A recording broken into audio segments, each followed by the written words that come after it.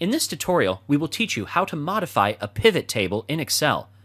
When you have a pivot table, you can filter the data by simply clicking on the downward pointing arrow and selecting the Sort criteria.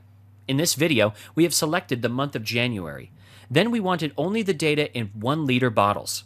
Lastly, we further narrowed our filter criteria and selected Region 1 only.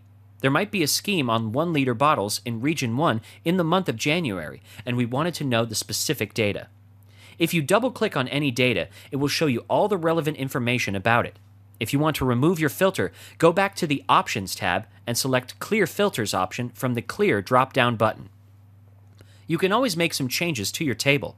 Click on Month and drag it to the row labels and place it below Region. Now the months will be separated by region.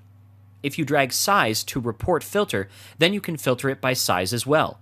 Let's suppose we want to see only the data of 2-liter bottles, so click on the downward pointing arrow of Size and select 2-liter. In the pivot table, Slicer can be inserted as well. Go to the Options tab and click on the Insert Slicer button. From the Insert Slicer box, select the fields by which you want to filter. You can change the colors of Slicer through the Options tab. In the video, when we click on the 1-liter button from the Size slicer, automatically the data changes in the Region slicer accordingly. So we know that the 1-liter bottle is present in Region 1, 3, and 4.